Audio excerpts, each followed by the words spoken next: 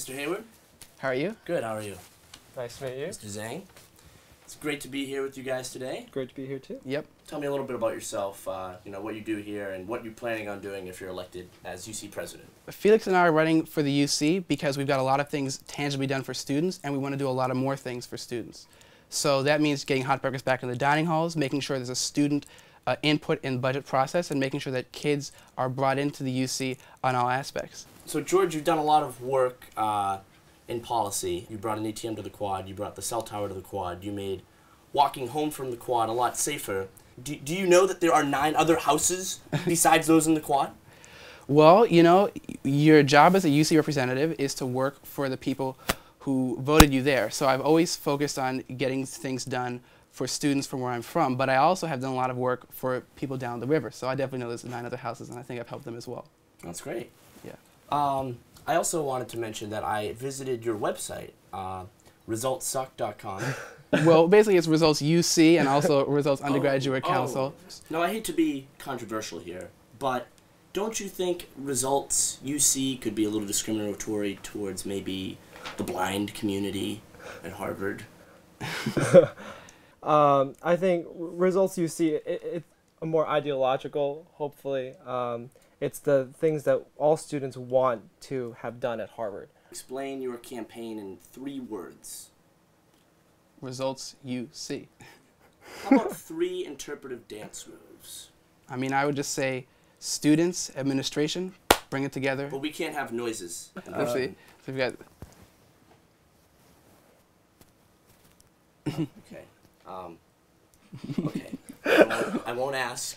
Right now, I'd like to take a look at your student ID photo that was taken some years ago. Do you recognize yourself here? That's me. I'm just wondering, what was it you were hiding in your hair back then? Well, you know, sometimes you need extra pencils for class. That's always convenient. Like change, if you run out of pockets, you can put that there. Oh, that's convenient. You ever think of going back to it, maybe? Oh, all the time, all the time. I would go through like 1 shampoo bottle a week with that haircut. So like, in these tough economic times, I don't know if we can have hair that style. So yeah, I'm gonna keep it short for now. So gentlemen, I'm also going to give you a race card. Excellent. Which either one of you can use at any time during a question. So now we're going to talk about pandering. So I'm just going to give you a student group, and I want you to show me how you would pander to them. So my first group would be pandas. I would say pandas come from a similar background that I come from, that we grow up in a similar culture, that we understand similar ways of life. Yeah, that's how I would pander to a panda. You chew bamboo. I don't want to make that into a stereotype, but I do enjoy a good bamboo chewing here and there. Who doesn't? It's good for teeth. It's good for teeth. I think you totally just played the race card right there, and you didn't even use the race card. Here, you just lost your race card. You lost your race card. All right. Actually, what I noticed is that there are no women on any of these tickets. So, where do you think they are? In the kitchen, where they belong, right? That's not like a good thing to joke about right now. No comedy in this UC presidency. This ticket.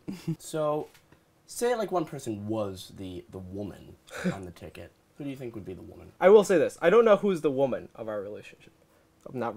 Of this ticket. I would say... Wait, hold on a second. Now, what are we discussing right now? Because... I think it's important for a UC president and vice president to have a good relationship. And George and I, we are lucky to be really good friends outside of this campaign. So, in this relationship, who would be the top and who would be the bottom? Well, I'm the top of the ticket. So, you would be the top. Of the ticket. And you'd be the bottom. I hesitantly say yes, sir. You would be the bottom. All right, we're going to do a situation now. Sure. Could I have my baby, please?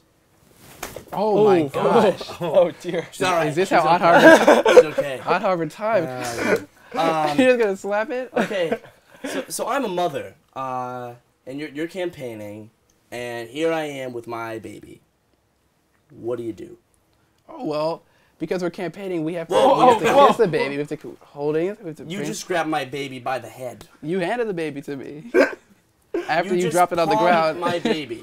Show it to Felix. Oh, hello. Nice to meet you. I will. Are you going to? You're going I will to meet campaign the to the baby. Okay. Now, Stu- reminding you, the baby can't understand anything. Baby, we have tangible results. We want to see student advocacy, and we want to bring the work that George has already done, the methods he's already done, to larger issues facing all of campus. Okay, baby. Would you like your baby back? Well, does George want to say anything to the baby as well, or? Be delicate. It's young. Very nice. Be careful of these guys here. That's it. That's what I want to say to that What do you think baby. about that baby?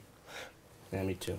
All right. So, thank you, George. Thanks, Chris. Thank you, Felix. Thank you. And I'd like to remind you that voting opens on Monday, November 16th.